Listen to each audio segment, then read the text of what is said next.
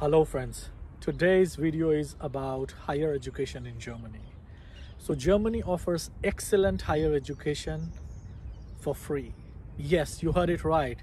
The public education system in Germany is free because we all pay taxes to support the system. And this is really finest education because everyone in true sense gets equal opportunity to study in whichever university they like, right?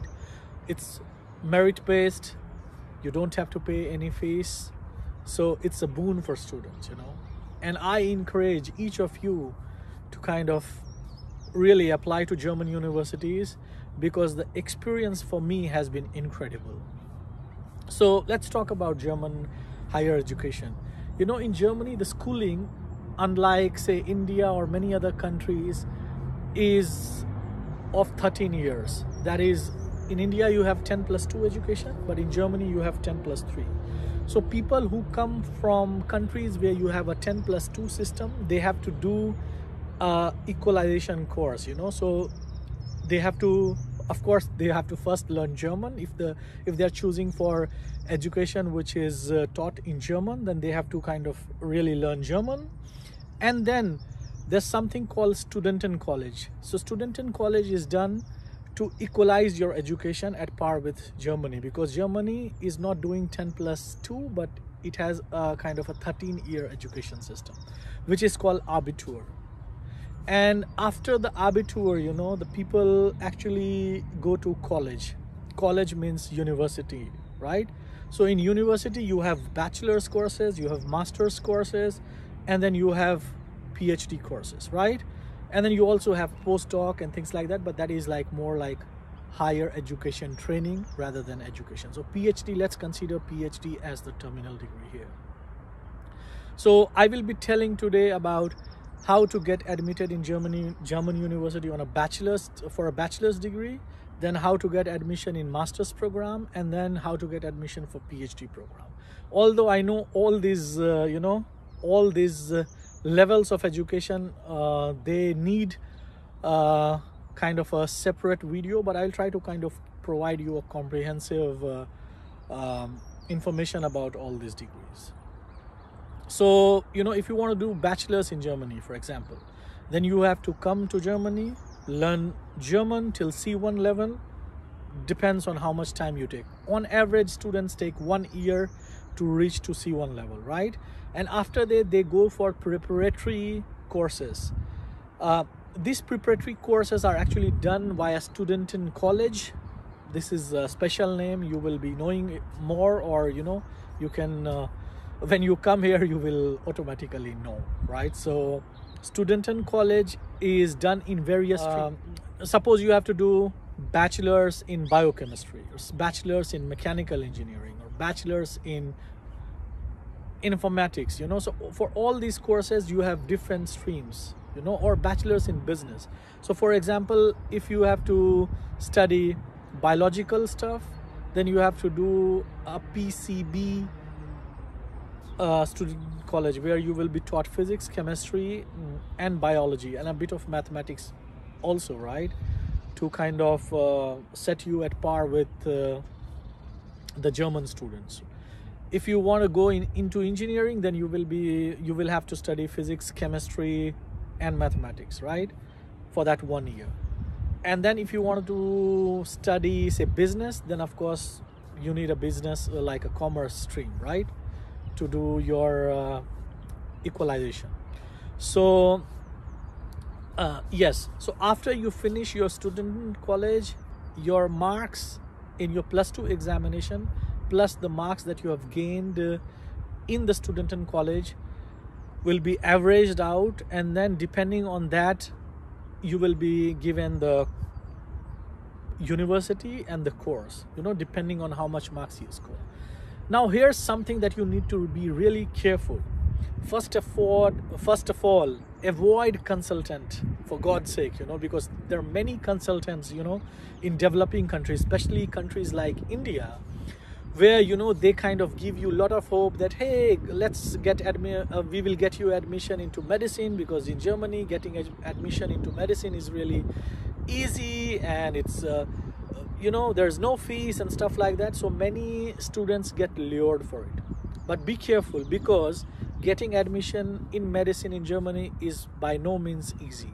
Only the top candidates, only the best of people, you know, best of students get admission into medicine. So it will be really tough. That said, I have seen many Indian students who could, you know, who could get admission into medicine course, but 90% of the students who come here through the consultants, you know, in search of medical courses, fail in doing so. That is the statistics of it, you know. So really, I would tell you that please avoid all the consultant and try getting admission yourself, you know, because there's plenty of information available and the process is also quite transparent. So I don't see any hassle if you want to apply directly. So yes, for those who are coming or trying to come this year, all the best. Next is master degree courses, and this is, you know, the maximum students from abroad actually come to Germany for master's courses, and I recommend doing masters in Germany very strongly. You know why?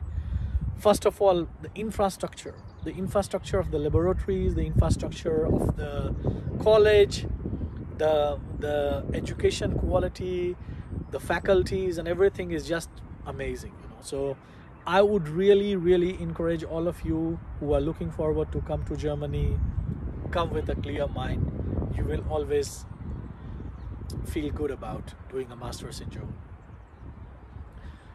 You will have difficulties, you know, because of course, you know, coming from a different country and then pursuing your education in a different country is always a bit full of hassle, but then you will never regret, because you will learn a lot of things also apart from, you know, the courses that will be offered. So you will learn to work part-time as a student. You will also learn how, you know, multicultural society operates. You will also learn a bit of German. So, you know, you have a lot of things that you can gain from a master's education in Germany. And then of course you will be also ready for the German market, and you can get a nice job after finishing your master's. So how does the process looks like? So in Germany, you know, whether you are applying for a master's degree or you are applying for a bachelor's degree, the admission is quite central, and that is via Uni Assist. So Uni Assist is as a platform where you can go and search for the courses in your stream, depending on which town you want to come to in Germany, you know. So that is kind of a database, and it's a very user-friendly website, you know. So I would encourage you, in fact I will give the link to Uni Assist in this video.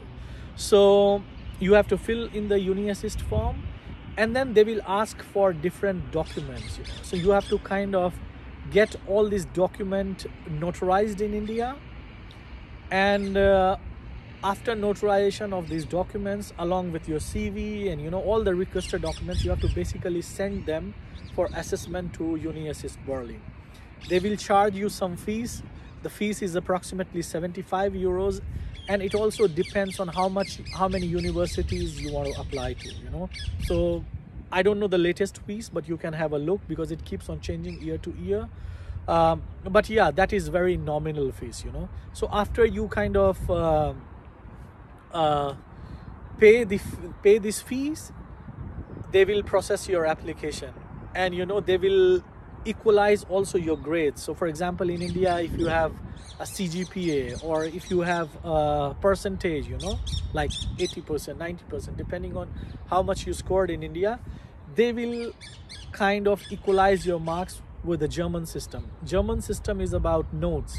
It's your grades are between 1 to 5 notes, 1 being the top and 5 being, you know, like the worst. So I know for sure that, you know, if you have notes below 2.3, your chances are high of getting admission into German university. Otherwise, it can be really tough to get admission. And of course, it depends on which course you are applying, and depends on which university you are applying, you know. So this is all taken into account. So that is one part. So after the assessment is done, your application will be forwarded to the respective university, and the respective university will kind of, look through your documents, and if they find you suitable for the course, they will offer you admission, and then you are ready to pack your bags and come to Germany. Basically this. So also for bachelor student, I did not mention, but the bachelor student also need to apply via this Uni Assist system, and they kind of process the application very similarly, and once you come, you can do the preparatory German course, you can do the student in college, and then you can do your bachelor's. So most of the bachelor's program in Germany are actually done in German. But that said, there are many English taught programs as of now also in bachelor's. So if you don't want to say kind of admit yourself to a German taught program, you can always enroll yourself in an English taught program, and that will be kind of also not very difficult. You just have to do that equalization course here, and then you can get admission into your choice of your bachelor's program. Now coming to admission into PhD. So the PhD education in Germany is really excellent, and there are many universities offering PhD programs, and there are many dedicated research institutes like the Max Plancks, like the Helmholtz so all these all these institutes, research institutes and universities offer PhD programs. PhD programs in Germany are really world class. I can tell you, because I came to Germany for doing my PhD. I did my PhD from the Max Plancks, and it was mind-blowing experience. So I would really recommend all of you to kind of apply for PhD positions in Germany if you plan to do your PhD, and you'll be considered really lucky if you get admission to PhD programs in Germany, because these are like really one of the best PhD programs you can do in the world actually. So which universities offer PhD? Almost all universities, all universities offer PhD programs. All the research institutes, dedicated research institutes like the Helmholtz, like the DKFZ, which is part of Helmholtz, of course. Then you have Max Planck research schools. These are very prestigious for international PhD students. So I was also very lucky to get into the Max Planck Research School, and this is really truly a world-class experience, because you will get to meet students from almost all geographies. You will see American students, you will see African students, you will see European students, you will see Asian students. So it is really amazing experience, to do a PhD. How to go about doing a PhD in Germany? I mean, the process is not very complicated, it's quite straightforward. So most of the research institutes, they advertise their PhD programs, and you have to apply to them, So and there are many universities which actually also offer a graduate school, their own graduate school programs, where you have to apply with your CV, your letter of recommendation, and of course, you will have an interview, and then if you kind of are successful, you will be offered a position. So here my recommendation would be to apply to the Max Planck research schools. So different Max Planck offer different PhD programs. For example, I did my PhD from the Max Planck Institute of Heart and Lung Research in Bad Nauheim. So it has something called IMPRS HLR. So it's a International Max Planck Research School for Heart and Lung.